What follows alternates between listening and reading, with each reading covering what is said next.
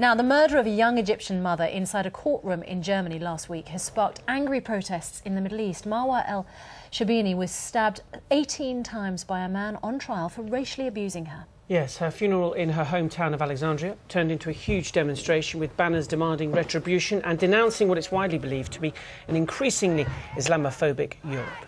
Well, Yvonne Ridley is a journalist who converted to Islam, joins us now, along with Douglas Murray, the director of the independent think tank Centre for Social Cohesion. Very good morning to you both. Good morning. Yvonne, what does this terrible story tell us about the way that Islam is perceived? Is it a terrible individual incident, or does it tell us something more broadly?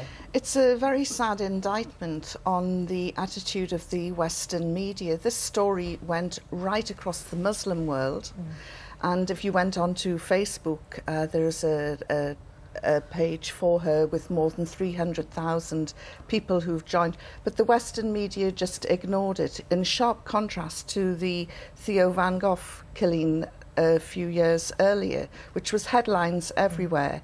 And you're right, it was absolutely astonishing. But yesterday we held a vigil outside the German embassy in London. There was lots of media there, but all from the Arab and Asian world. No mainstream media bothered to turn up, and I think this is probably reflected in today's coverage in the newspapers. Yeah, because there isn't much coverage of it that we can see so far in the papers. But of course, we're covering it here on the BBC. Douglas Murray, does it say something about? I mean, Yvonne says it's an indictment to the media, but does it say something about views about Islam, or is this just a story about court security that went terribly wrong? Well, I don't think it tells us much about Islam. I don't think there's much one can extrapolate from it. The press routinely fails to cover important stories. The Theo van Gogh murder, which Yvonne mentioned, was of course particularly shocking because the film director hacked down, beheaded in the streets of Amsterdam for making a film.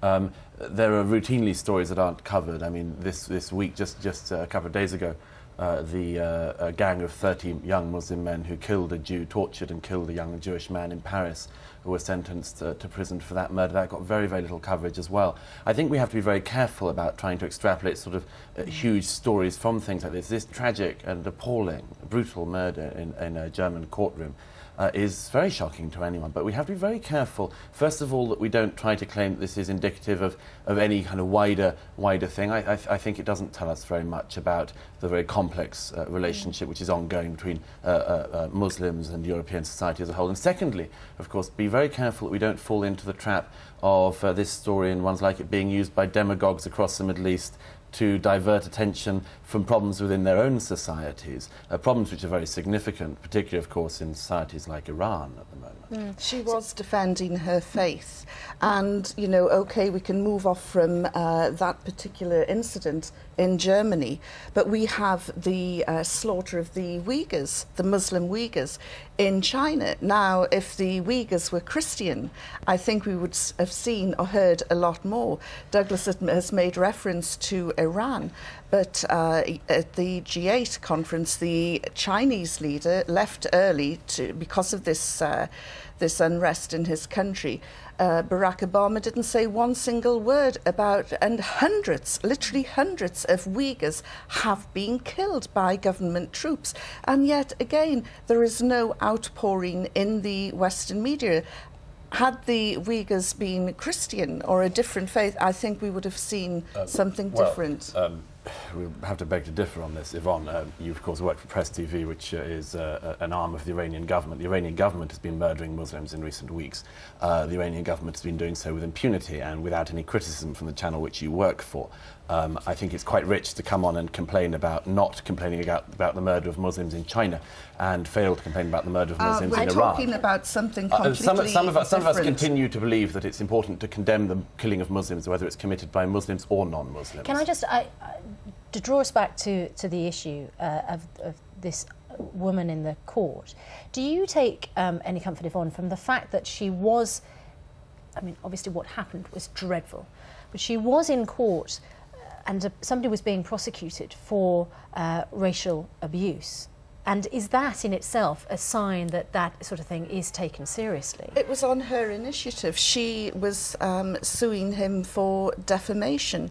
And again, when people like Douglas speak out, and I saw an interview you did just a few days ago about the burqa, saying that it's being very critical about it. When people like Douglas speak out about the way that Muslim women dress, about the burqa, about the niqab, about the veil, what always happens is you fuel and radicalise these idiots out there who are racist, who are Islamophobic, and they see women like me, they see women like Marwa, and they think that they can just attack them and verbally abuse them. Quite a serious physically. Charge well, it is. So let's let Douglas respond and you to that. will see every time there is a story about the burqa or the niqab or the veil critical towards Muslim women, you will see through the Islamic Human Rights Commission Yvonne, figures increasing on attacks we on haven't got Muslims. much time. I think it's important to respond to that. First of all,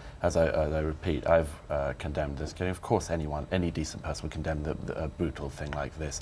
And I think it's incredibly important that people do not fall into the trap of thinking that thugs and racists, which some of us repeatedly condemn, have anything to do with the perfectly legitimate criticism of forms of Islam which are themselves fascistic, which are themselves racist, themselves bigoted. We have the right to stand between these.